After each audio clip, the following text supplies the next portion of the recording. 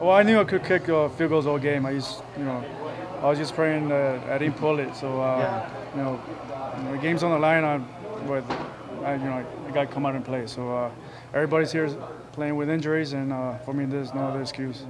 We slowed down a bit in the second half, but the character in this team showed at the end. So, both offense and defense did their job to give me a chance, and I did. So, I'm just trying to do my job. So, I'm still mad. I'm still mad I missed the other one, but I guess I'll forget about it.